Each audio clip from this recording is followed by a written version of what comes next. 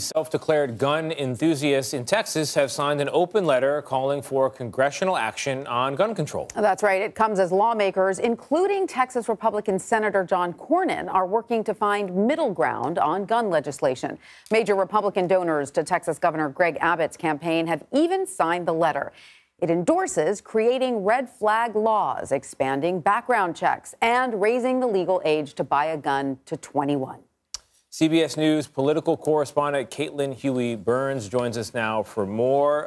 Caitlin, at least two of those Texans who signed that open letter calling for more or stricter gun laws are billionaires. That helps with political power in this country. And the letter also voiced support for the Texas senior Senator John Cornyn, who's co-leading this bipartisan effort to get something done.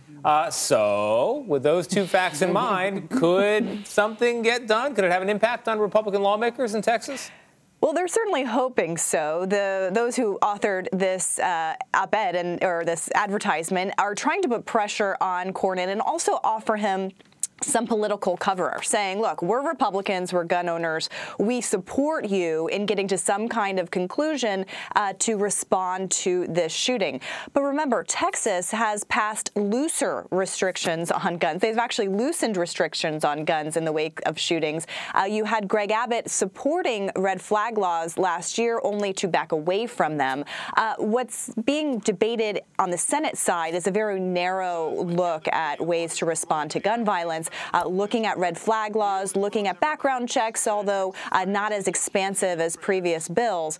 What's interesting here is to see whether these kinds of big donors can outweigh the Republican Party base, because it used to be that donors to the Republican Party were, pretty much had their finger on the pulse, were able to really influence outcomes. But we've seen kind of in the era of Trump, former President Trump, that the base of the party isn't necessarily the donor base, or they're not necessarily driven by that. So we'll see if there is support for this. But this is interesting to kind of give some political cover and to kind of be out there saying, look, this is what we want you to do.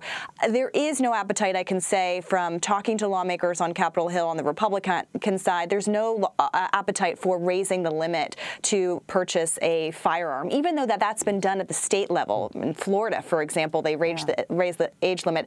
Lawmakers have been saying that they don't want to do that at a federal level. So that's an uphill climb, but red flag laws seem to be where the consensus is at this point. And so how would you say, Caitlin, those talks on Capitol Hill are going overall? I mean, we do sort of hear some promising news, but then it doesn't ever seem to crystallize into anything. So when might we hear news on an actual gun legislation proposal?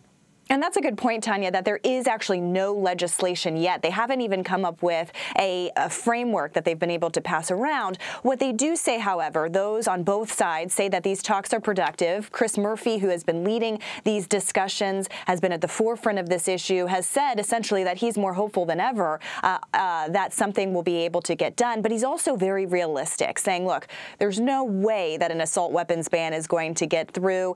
There's no way that some of these other things that President Biden has asked for are going to get through, like expanding background checks. But there could be consensus on red flag laws, and that would take the form of providing incentives to the states to implement their own red flag laws. We've seen states pass that, like in Florida and Indiana.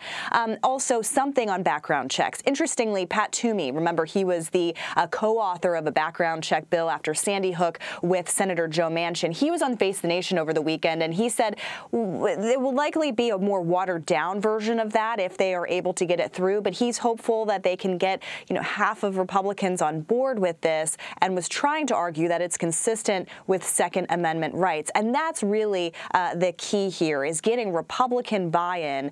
It was interesting to hear Mitch McConnell when he was at home over the recess saying that he wants school safety and mental health to be factors. So again, both sides being realistic about what they can achieve, but these pressure points like an op-ed or families of victims testifying on Capitol Hill this week could provide additional pressure points. And these things are widely supported, as we've seen in the polls, in our polling, by a majority of Americans. Yeah, absolutely. Sometimes I feel like these issues should just go up to national referendum. Let's leave the lawmakers out altogether. The fine people of the small states in the Mountain West would decline that I know. All right. Well, Caitlin Huey-Burns, thank you so much for that. We appreciate it.